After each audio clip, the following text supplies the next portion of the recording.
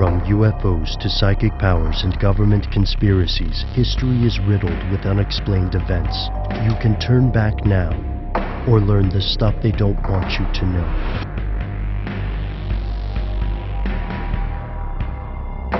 Here are the facts.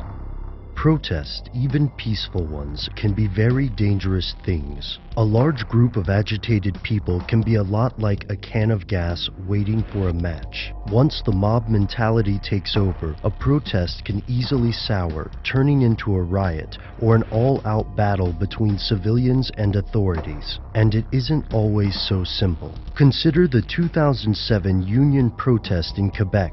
Peaceful protesters from the Communications, Energy and Paper Workers Union of Canada found 3 aggressive, masked strangers in their midst. Protest leader David Coles told the men they were violent and not welcome. With uniformed police standing nearby, Coles accused these masked men of stirring up trouble in hopes of starting a riot and giving the police an excuse to crack down. He called these men agent provocateurs, meaning they were working for the police to turn the protest violent. Why would police want to endanger the people they swore to protect? And would they really do this? Here's where it gets crazy. The short answer is yes, but it's tough to find hard proof.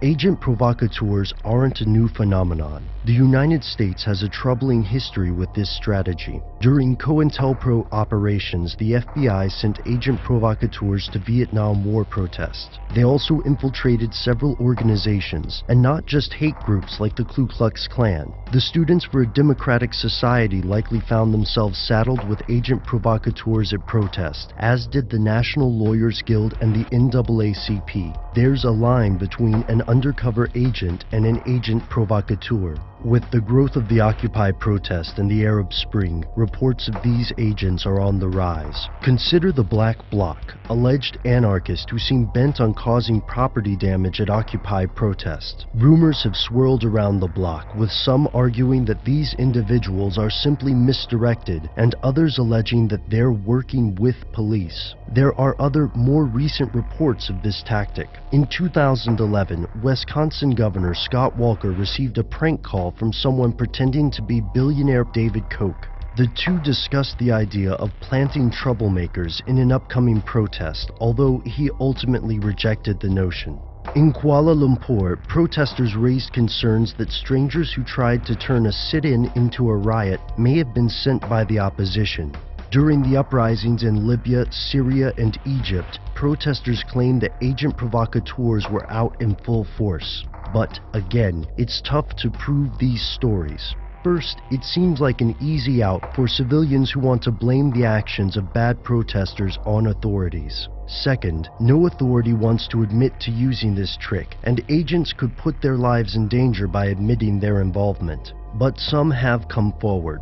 Patrick Howley admitted to acting as an agent provocateur in an article for the American Standard.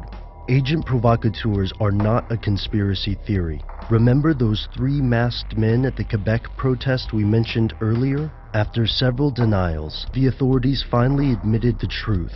Those 3 masked men were indeed undercover police. Where does this leave us? While it's almost certain that reports of agent provocateurs may be exaggerated, it's equally certain that governments across the world have used this tactic. But who? That's something they don't want you to know. What happens when a government takes deception one step further, skipping fake protesters and creating entire fake events, attacks, and crimes? Tune in next week for part 2 of our series, False Flags.